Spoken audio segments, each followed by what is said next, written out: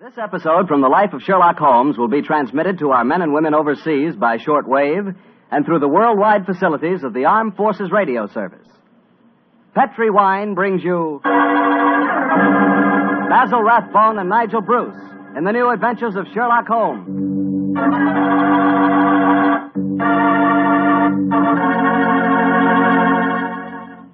The Petri family, the family that took time to bring you good wine, invite you to listen to Dr. Watson tell us another exciting adventure he shared with his old friend, that master detective, Sherlock Holmes. So let's settle back comfortably and listen, and while you're getting settled, I'd like to know if you like seafood. And by seafood, I mean everything from broiled lobster to fried halibut. Because if you like seafood, any seafood, you'll love it together with Petri California Sauterne. Fish and Petri Sauterne were made for each other. No kidding. Boy, I'll never in my life forget a broiled brook trout on the plate in front of me and a glass of well-chilled Petri Sauterne right next to it. That fish and that Sauterne. Petri Sauterne has a pale golden color that's really good to look at. And as for taste, well, that Petri flavor is really something. Take my word for it and try it, won't you? Oh, and I'll tell you something else. Try that Petri Sauterne with chicken sometime. Look, I better stop before I get hungry all over again, but just remember this. The best friend a good meal ever had is a glass of Petri wine.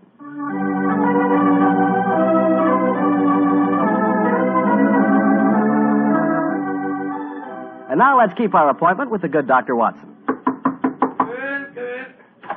Good evening, Doctor. Good evening, Mr. Bartell. Come over here and join me by the fire. I didn't think it was cold enough for a fire tonight, Doctor. Oh, I suppose it isn't really, but there was one late, so I just couldn't resist putting a match to it. Fire's a good accompaniment to storytelling anyway. Yes, my boy, a fire and a glass of port. Care to join me in one? Thanks, Doctor. So, you're going to tell us a sea story tonight? Yes, Mr. Bartell. The whole adventure took place aboard a small steamer as it plowed through the stormy seas of the Indian Ocean. Here's your glass, my boy. Thanks.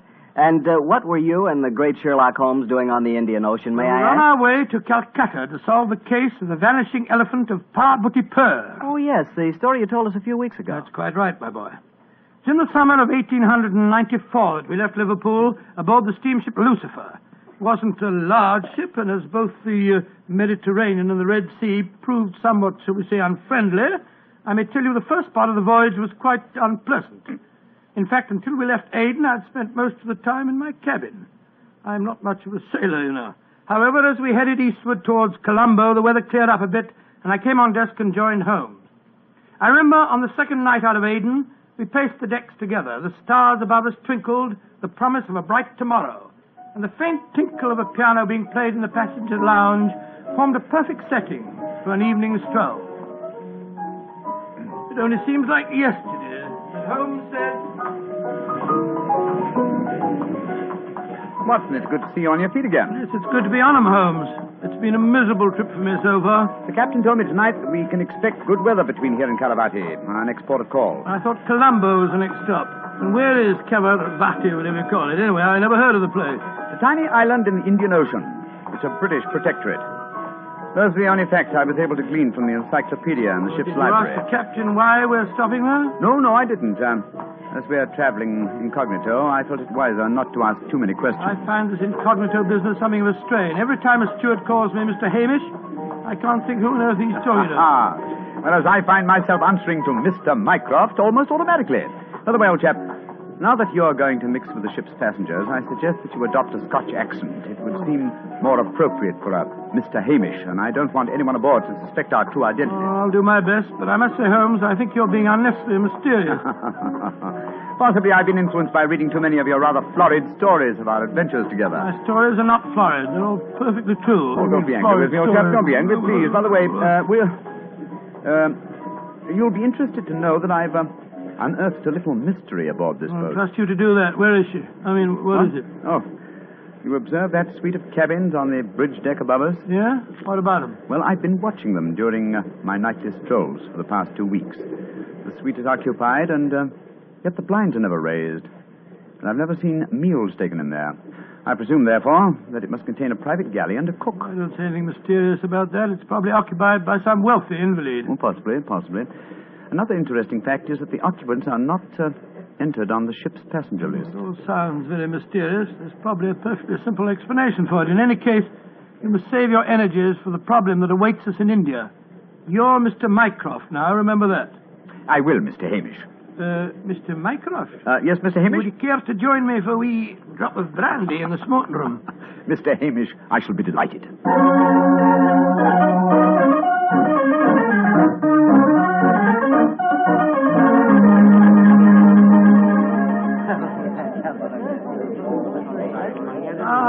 This is excellent brandy. Excellent. Watson, you noticed that rather garrulous gentleman over there in the corner? You mean the one at the table with the oriental-looking fella? Yes, the talkative man is the ship's doctor, but I haven't seen the other gentleman before on this voyage. I wonder if he's an occupant of the mysterious suite on the bridge deck. Let's go over and talk to him, shall we? And remember the accent, Mr. Hamish. And so, Verda, when we landed at Colombo, I decided to take Mrs. Abbott for a moonlight rickshaw drive from the Cinnamon Gardens. Did you gentlemen want to see me? If you'll excuse us, Dr. Harris, my friend Mr. Hamish and I were having a little argument, and we thought that perhaps you might be able to settle it for An us. argument? Oh, I love a good argument. Sit down, gentlemen. This is Mr. Verda. How do you do, gentlemen? Good evening, sir. My name is Hamish, and this is my friend, Mr. Mycroft. I'm so happy to meet you, gentlemen. Now, how do you know, Mr. Verda? Now, gentlemen, tell me what you're arguing about. Well, I love Doctor, a good argument. You see, it wasn't exactly an argument. My friend Mr. Hamish insists that the Suez Canal was built by a Dutchman in 1870. I'm convinced that it was built by de Lesseps, a Frenchman, in 1869. We thought you'd know. You flatter me. I'm only a ship's doctor, not an historian. Ask Verdi. He probably knows. Can you settle the question for us, sir? I can, Mr. Mycroft. You are almost correct. The canal was opened in 1869, though its construction began 10 years previously. De Lesseps, a French engineer, was in charge of the operation. There is a statue of him in Port Said Harbor, built to commemorate his skill and enterprise. Much obliged to you, Mr. Vera. Hamish, I think that I win my bet. Aye, Mycroft, I'm afraid you do, if you're sure of your facts, Mr. Werner. I'm sufficiently sure of them, Mr. Hamish, to venture a small wager myself. No. I think I'll not make any more bets on the subject, thank you. Well, gentlemen, if you will excuse me, I shall return to my cabin now. Oh, don't go. No, don't go, sir. You'll make us feel as if we'd driven you away. Oh, not at all, Mr. Hamish. I enjoyed meeting you both, but I have some letters to write. Good evening, gentlemen. He's a charming person. Charming and extremely knowledgeable. Bit of a bore, if you ask me. You two fellas enjoyed your trip? I'm just beginning to. It takes a little time to get my sea legs, you know. Dr. Harris, how long have you been on this ship? 4 years. This is my 23rd trip east on the Lucifer. Uh-huh. Why? Well, there's something that puzzles me on board this ship. I'm assured that you would explain it to me. And what is it? Well, the suite of cabins on the bridge deck, who occupies them? Wouldn't you like to know? Aye, Doctor, we would, and that's why my friend asked you. Well, I'll tell you. Though it's supposed to be a secret. But there'll be no harm in telling you now, for we're dropping anchor off the island of Cavarati in the morning. In that suite of rooms is the Rani of Cavarati herself. She has her own staff of servants and everything. What do you think of that? Oh, how very interesting. And is the Oriental gentleman who left the table when we arrived part of our entourage? He is, sir. He's the sort of Prime Minister of Cavarati. This whole trip of theirs is very hush-hush. Rani returning to her country, afraid someone might make an attack on her life. Have to keep it all hush-hush. Cavarati is an island that's had a lot of trouble. You seem to be remarkably well informed about the place, sir. Yeah, should be. I used to practice there in my younger days. Oh, really? How very interesting. Yes, I could tell you strange tales about the island. I remember... Oh, hello. See that fella coming into the lounge? You mean the big man with the grey hair? Yes. That's Sir Christopher Wyatt. Owns all the tea plantations on Cavarati. He's a dull fella, but I'll call him over. Wyatt, come over and join us. Be careful. You'll talk your head off if you give him half a chance. Draw up a chair, Wyatt. We were just talking about Cavarati. It seems to me that would be a good subject to keep away from. At least till after tomorrow, Harris. What do you mean? You know perfectly well what I mean. I should have thought that after your own experience on Cavarati, you would have learned a little discretion. You're talking like a schoolmaster, Wyatt. Why don't you sit down, have a drink, and be friendly? Thank you. I prefer my own company. Pompous ass. You and Sir Christopher don't seem on the best of terms, Doctor. I know too much about him. He's afraid of me. That's what he is. Look at this girl coming into the room. Great Scott, she's good looking. Judging by our Oriental costume, she must be a member of the Rani's retinue. She's coming to our table. Yes, my dear. What is it? Which of you gentlemen is Mr. Mycroft, please? I am. My mistress sends her compliments and asks that you will call on her in her suite. And who is your mistress, may I ask? Her Highness, the Rani of Cavarati. Oh, I shall be delighted. Please tell the Rani that I shall pay my respects without delay. We will join her in a few minutes. Very well, Mr. Mycroft.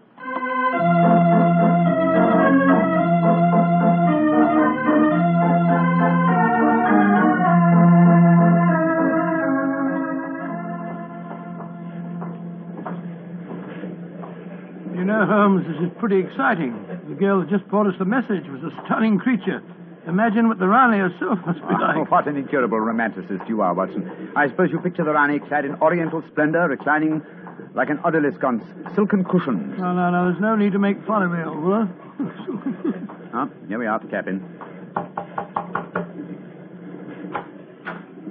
Ah, it is you, gentlemen.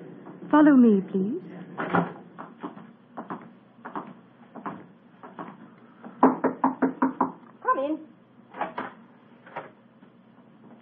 Her Highness, the Rani of Cavarati. All right, Regina, you can off it.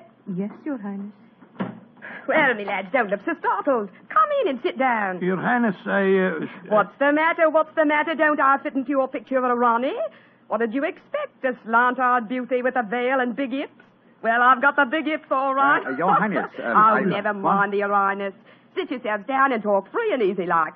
I may as well begin by telling you that I know who you both are. Mr. Sherlock Holmes and Dr. Watson. Dear me. Oh, I've seen you in the good old days in London, you know. May I ask if our visit is purely a social one, or are you in need of professional advice? Oh, a little of both, Mr. Holmes, a little of both. And we'll start off with being social.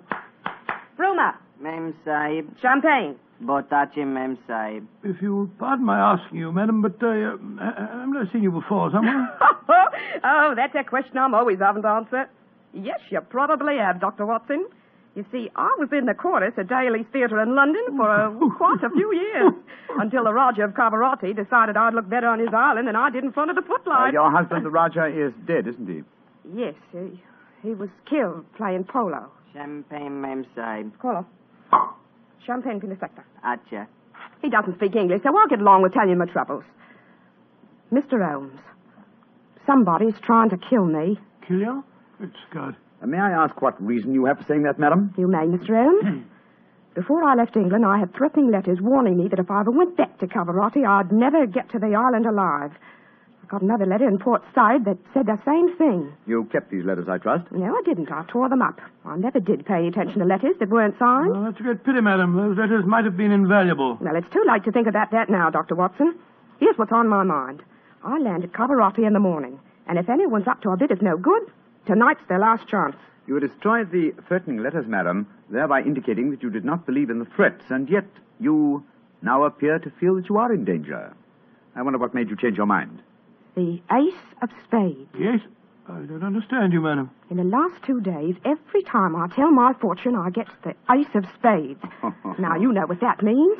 Death. Oh, come now, madam. If you'll pardon my saying so, that's a very childish superstition. Well, the cards have never lied to me yet. Oh, you can laugh at it if you like, but I know.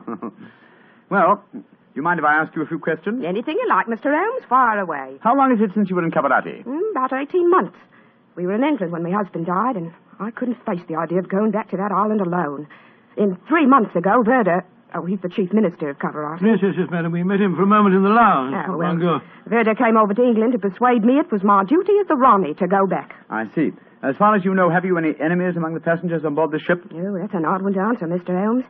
But I can tell you right here in my suite there's someone who doesn't like me. That girl, Raduna, the one that brought you my message. She was in love with the Roger herself. I know she hates me, even though she did stay with me in England after my husband died. How about Ferda, your minister? Oh, he's all right. My husband thought the world of him, and he's been wonderful to me. He came from Cavarati recently, you say, to persuade you to return there. That's right, Mr. Holmes. Well, Bruma seems to be all right after drinking that champagne, so it'll be safe for us to have some now. Champagne umlog, Kedo? Botace, mem sahib. Oh, I've been burning with curiosity to know why you gave him a glass of champagne a few minutes ago, and yet we didn't have any. Well, surely that's obvious, Watson. Fulmer is the official poison taster, isn't he, madam? That's right, Mr. Holmes. He tastes everything I eat or drink before I do. And if it doesn't affect him, then I know it's safe. Berta brought him over to England when he came to fetch me. On the island of Cavarati, poisoning's quite an hobby, you know. There were two people in the smoking room tonight who seemed to know quite a lot about your island. The ship's doctor, a rather garrulous gentleman by the name of Harris, and Sir Christopher Wyatt, who owns tea plantations on the island. Do you know either of them, madam? I should say I do, both of them. Dr. Harris isn't any good. He was on the island for a bit, but he got into some kind of trouble, and my husband had him thrown out. And how about Sir Christopher Wyatt? Oh, Chris is all right. I saw quite a bit of him in London after my husband's death. As a matter of fact, well, if I weren't going back to Cabarati, I don't think he'd be on the boat at all. He hasn't been there for over 5 years, ever since he had a row with my husband over the wages he paid the native labor. It seemed to me that several people aboard this boat have a personal interest in the island of Cavarati. Interests that might be influenced by your death. Yes, that's what I was going to say, madam. I think we should keep an eye on you. Oh, that's just what I was hoping you'd say, Doctor. You see, I'm giving a bit of a supper party tonight. All the people we've been talking about have been invited. And I thought if you two were to be here, perhaps you'd be on the lookout for any funny business. How about it? Well, of course we'll come, won't we, Holmes? I think it might be a good idea, though I would suggest that we retain our incognitos as Mr. Hamish and Mr. Mycroft. Well, whatever you say, Mr. Holmes. And now, let's have that champagne.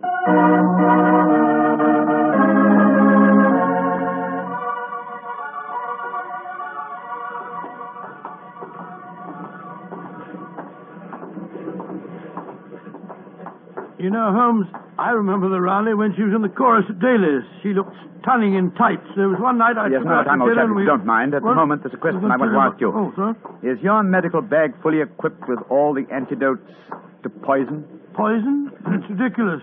How could the Rani be poisoned when she has a poison taster? My dear Watson, you mustn't... What the blazes is that? Come on, Watson. That cry came from the companionway. There are two figures struggling by the rail there. Good heavens! One of them has pushed the other down the companionway.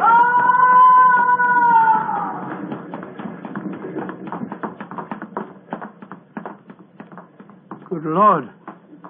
His skull smashed in. I'm afraid that he... What's happened? Sir Christopher Wyatt. What are you doing here? I was taking a stroll. I heard a yell from this direction and came there as fast as I could. Great Scott, this fellow's bleeding badly. We must get the ship's doctor at once. That's hardly necessary, I fear, Sir Christopher. What do you mean? In the first place, this man is dead. In the second place, he is the ship's doctor.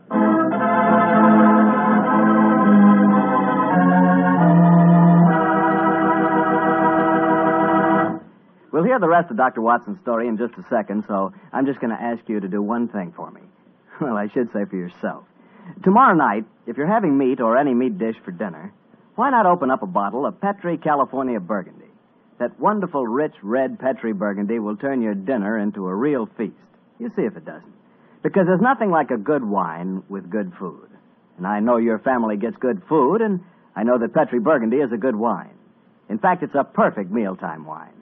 Try it and see.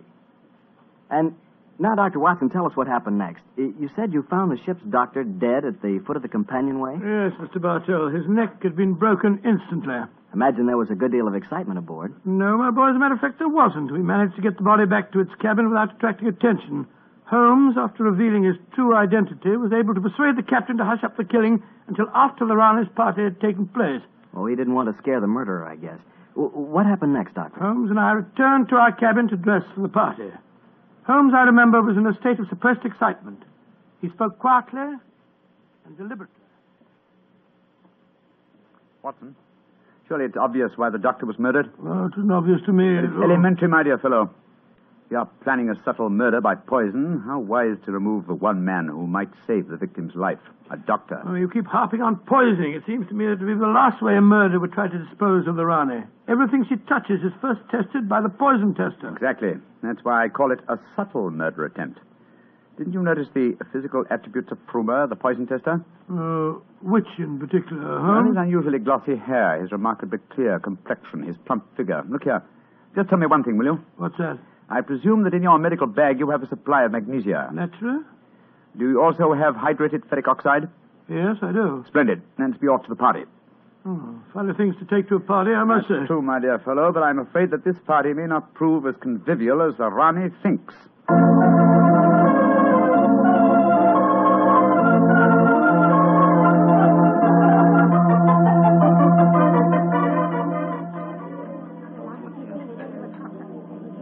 Holmes, it's nearly 1 in the morning.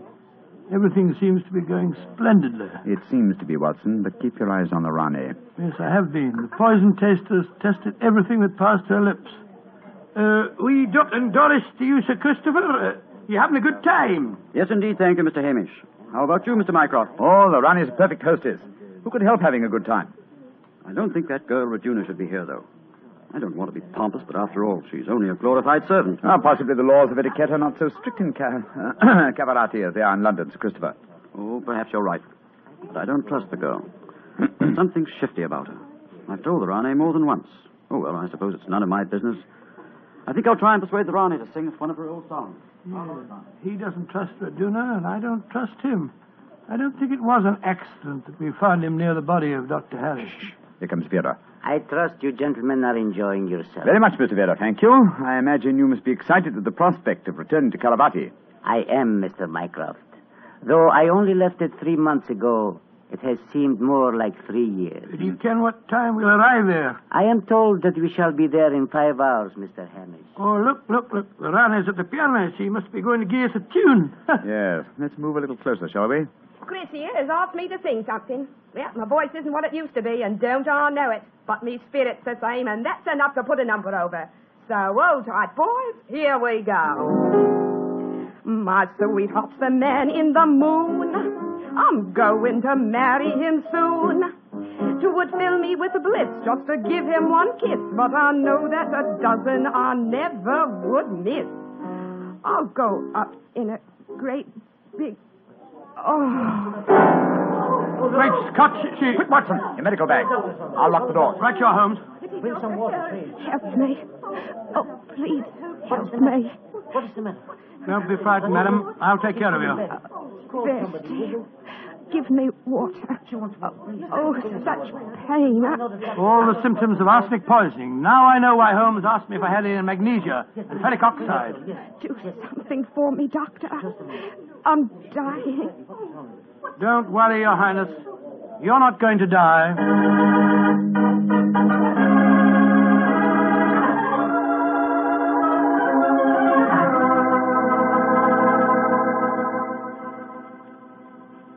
She's going to live, Holmes.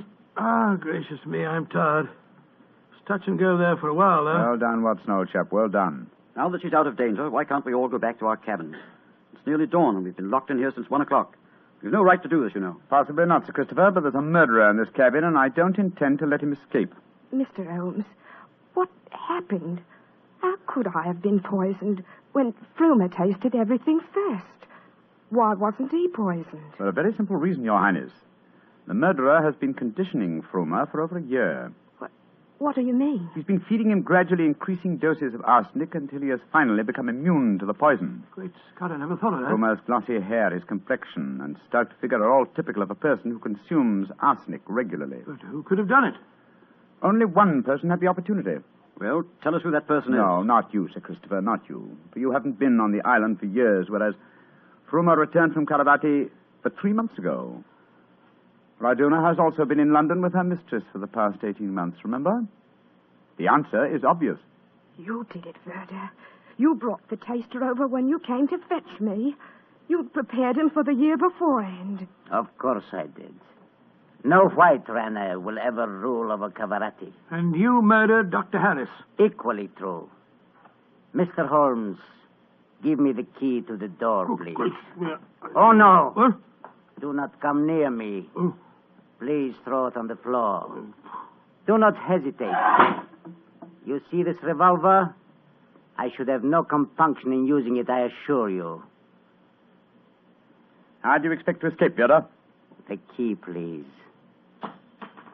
Thank you. You'll never get away with this, Verda, you devil. But I shall. We are now in the harbor of Cavarati. I shall swim ashore and arrange your welcome, my dear Rane. Turn your backs, please. Turn them. Thank you. Goodbye. He's gone. Come on, Watson. After him. You have your revolver, Watson? Yes, but I didn't get a chance to draw it. He had me covered. Well, draw it now, old fellow. Aim for a leg or an arm and don't hesitate to shoot. There he is, up on the lifeboat. He's climbing up on the rail. Where is he? Where did he go? Out there on the rail above us, madam. He's going to dive. Give me that revolver, Dr. Watson. Quick. That's it. Come down off there, Verger. Fools! Peddlers! Keep out of my affairs! There he goes. He's dived. Madam, you shot to kill. Of course I did, Mr. Holmes. Remember that we're now in Cavarati waters, and that though I may not look like it at the moment, I am still the Ronnie of Cavarati.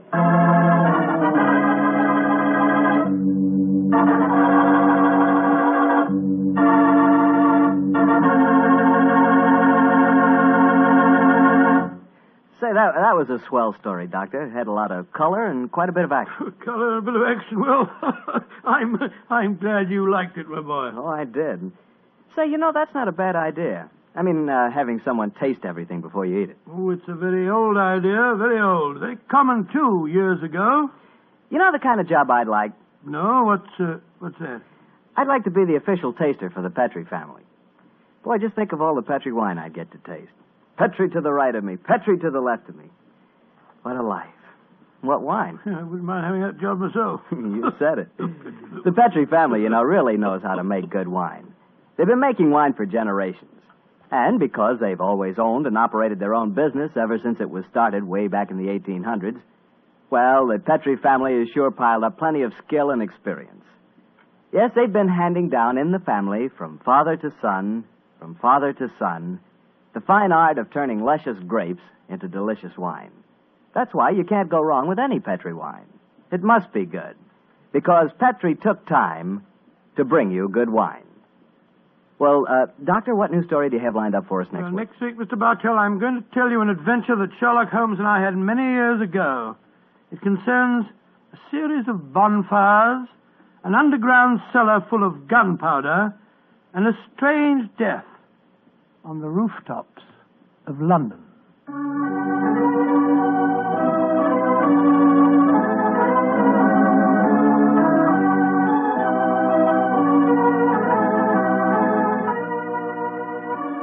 Tonight's Sherlock Holmes adventure is written by Dennis Green and Anthony Boucher and was suggested by an incident in the Sir Arthur Conan Doyle story, The Adventure of the Mazarin Stone. Mr. Rathbone appears through the courtesy of Metro-Goldwyn-Mayer, and Mr. Bruce through the courtesy of Universal Pictures, where they are now starring in the Sherlock Holmes series.